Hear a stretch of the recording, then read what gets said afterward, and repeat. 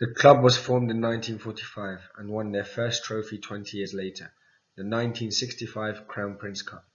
The next 20 years were more fruitful, with many trophies won and history written. In 1984 they became the first Saudi Arabian club to win an international title, and in the same year the national team won the Asian Cup with 3 players from the club featuring prominently.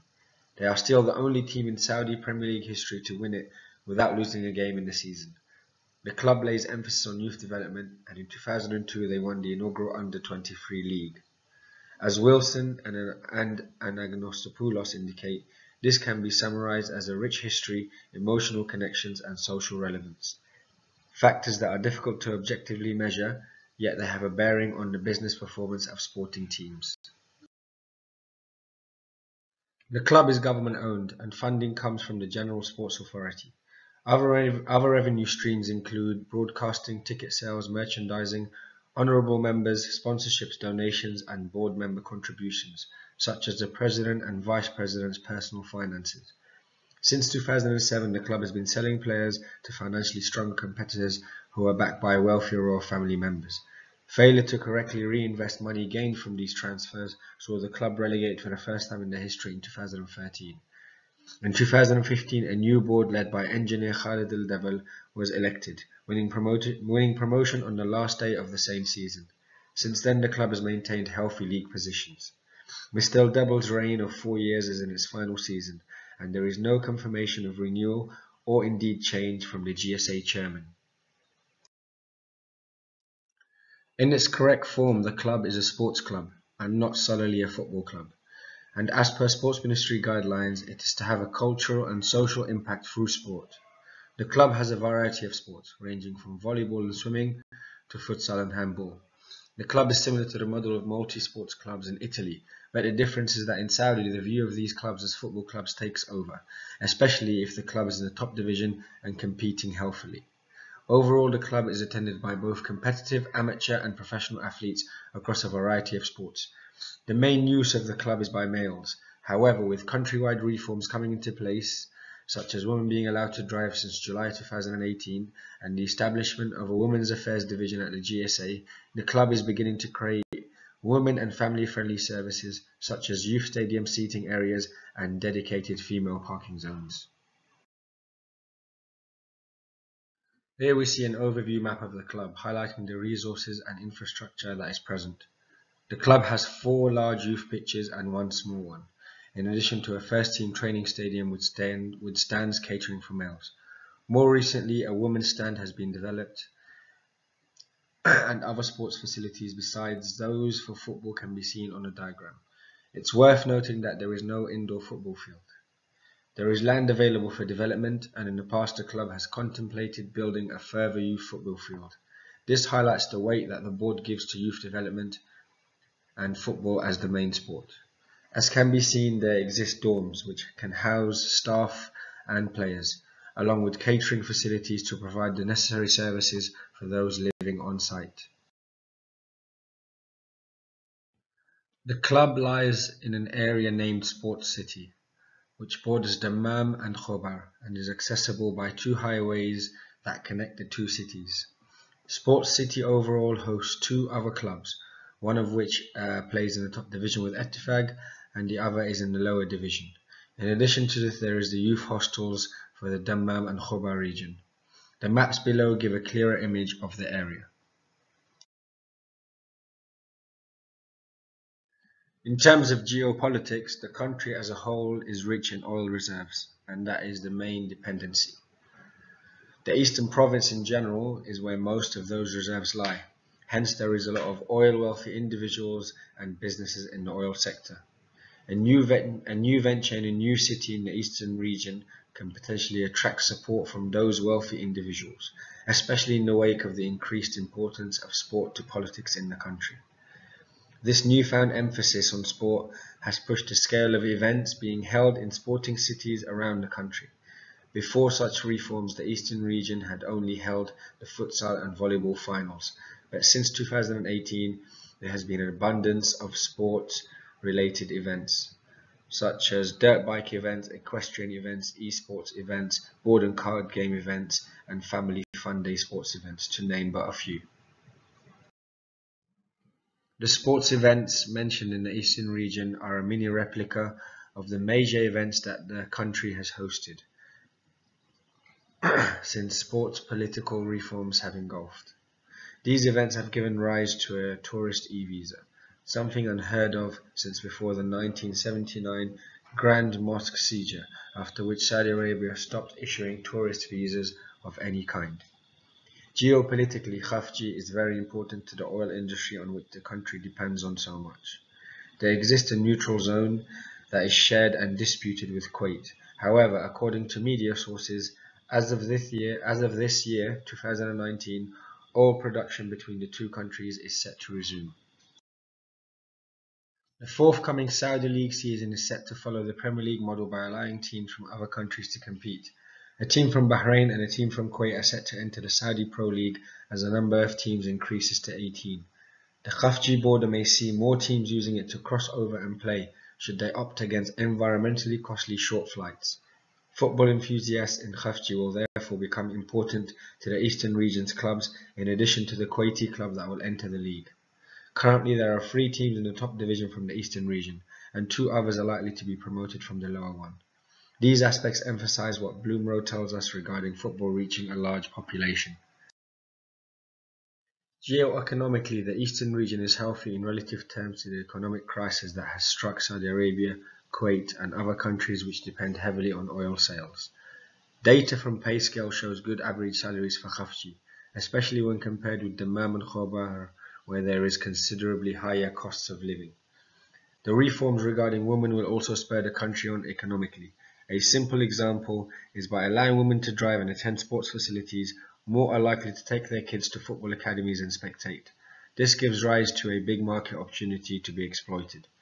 The only club in Khafji no longer runs a football team, thereby reducing the entry barriers for another football club into the region.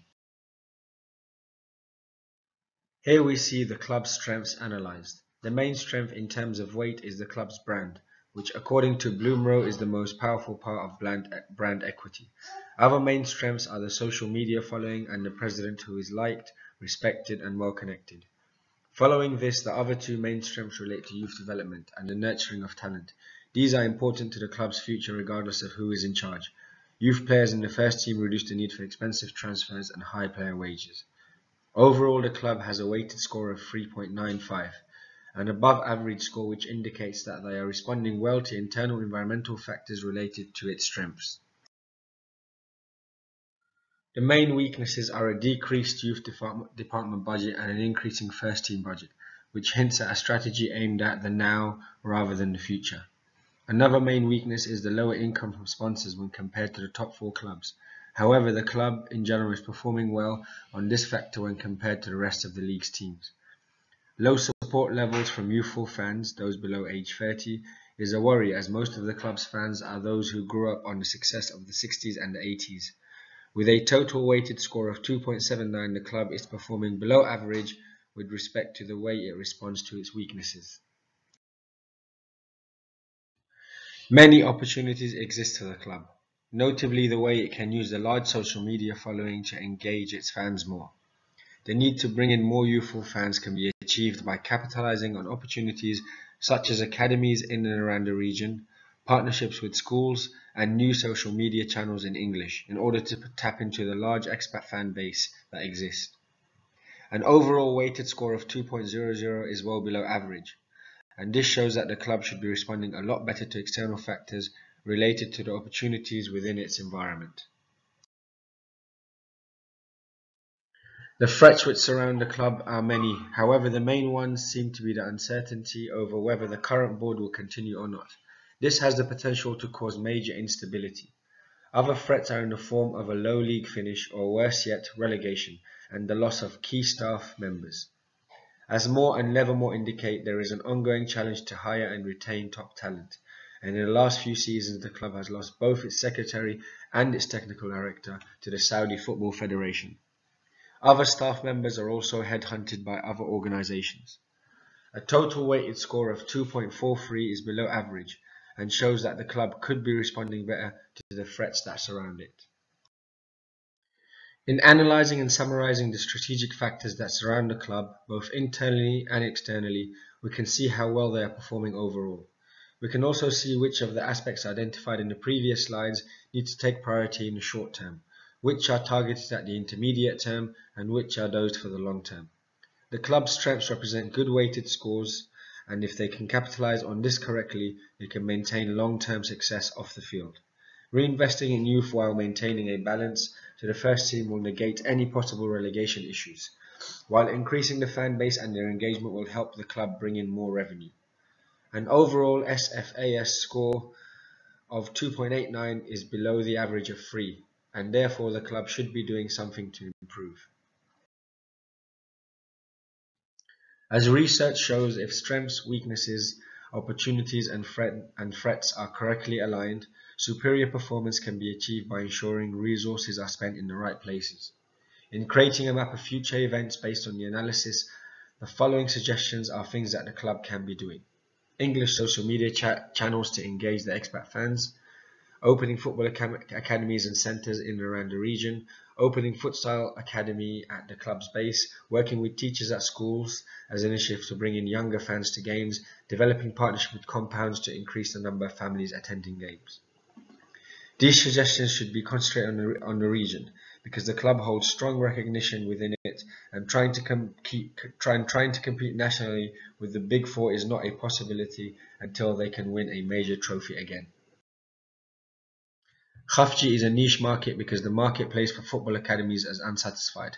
A football academy in the area will be the first in the city run by a professional team in the top division. It will allow for engagement of youth players. It will be a talent hub for the clubs where any outstanding players can be relocated to the club's surroundings. It will increase the number of fans who associate with the club. It will offer opportunities for the expat community, especially if multilingual coaches are hired, and it will definitely offer job opportunities for new qualified coaches. According to Wilson and Agnostopoulou, the main objectives under which professional sports teams operate are off-the-field business commercial operations and on-the-field performance. A football academy will affect the former, but not the latter immediately. Porter and Vamplu indicate towards how the output of a strong brand in a new market with a new product can improve the consumer experience and raise interest in the product that is the club. An academy based in a new city such as Khafji is an example of this. The opportunity to make profits regardless of first team performance is present in such an academy model, while the possibility of enabling the formation of supporter groups in the city can quickly become a reality. These are examples of creative processes that propel change, as referred to by Wadhan and Lubinsky, and evidence of such measures is available practically at the club. In 2016-17 season, the club established a development centre 50 kilometers away from the club's main grounds, and in doing so became the first professional Saudi team to have a development centre. It was established after a 20,000 Saudi Riyal investment and managed by a head youth coach and 3 foreign coaches, because at the time a number of qualified and experienced Saudi local coaches who were available was very limited. At the end of the season, a net profit of 40,000 Saudi Riyal was achieved, in addition to an increase in the number of youth players signed at the club, the increased quality of the youth teams competing, and a reduction in the loss of late developing talent to rival clubs in the region. Overall, the strategy suggested is based on sound analysis of the club's situation. It has considered strengths, weaknesses, opportunities and threats in a calculated way, while offering a neutral view, because with a SWOT analysis it is easy to be biased. Having conducted a few interview meetings with the club's board members, paid visits to the club's first team and youth departments, I was able to give an unbiased analysis of what things could be done. By comparing the club to a study on Italian multi-sports clubs, to clubs in the UK which have development centres and academy bases around the country, and to clubs which have international soccer schools, I was able to compile the main reasons for such initiatives. With the board coming to an end, such a strategy will not strain them financially and will allow them to leave a legacy beyond the end of their leadership term. By entering a key marketplace, a niche such as Khafji, they can have first mover advantage over the rest of the region and over the potential team from Kuwait that is set to join the Saudi Pro League next season. I hope to refine this presentation into a business report and offer it to the club's hierarchy for implementation and action based on the findings.